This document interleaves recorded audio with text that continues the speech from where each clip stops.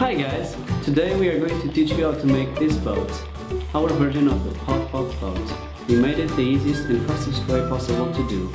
It's a very cheap project with easy to find materials.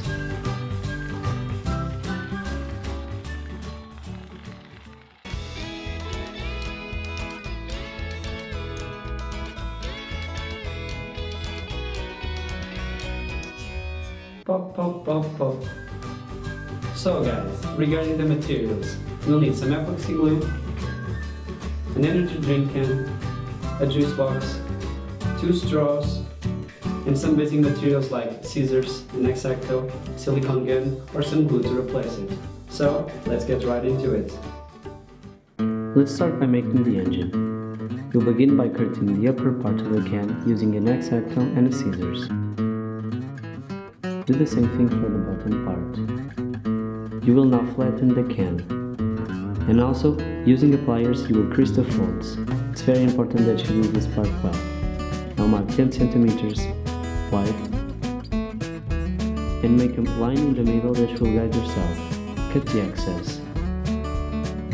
Now fold it in the middle and once more fold the creases and then use the pliers.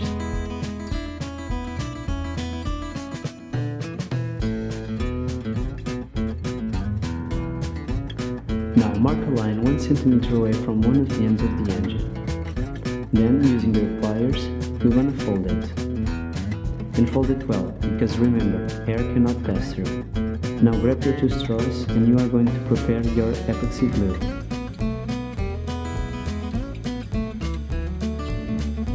Mix it well. You are going to apply it in the part between the end and the foldable part of the straws. Now open your can carefully so you don't cut yourself and put both of the straws inside.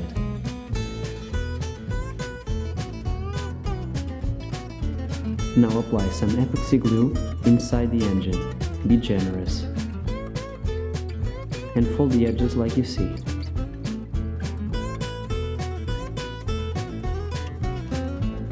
Once more, apply more epoxy glue so it can fill the spaces that air will pass through. While the epoxy glue dries, let's make the boat. Using the juice box, cut a rectangle 25 centimeters by 10. Fold it in half and using your pliers, crease it.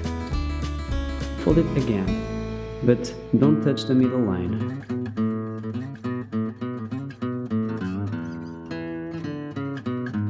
Use the pliers again. Now fold the edges. After doing this, cut them. Fold them again. And use your pliers to crease them. Now apply some glue in the areas that you see. And do this for the other part of the boat. Carefully fold it upside down. And there you go, you have your boat. Now check if your engine is leaking out air. If it is, apply some more epoxy glue where needed. Make a hole in the middle of the boat. This is where you're going to feed in the engine.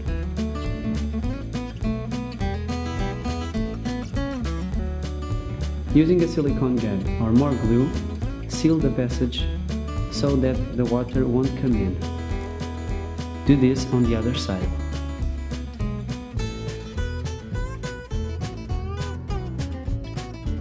Cut the excess straw.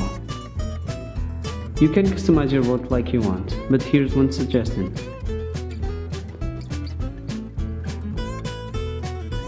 We also used another can to make a support for the candle, like you see here.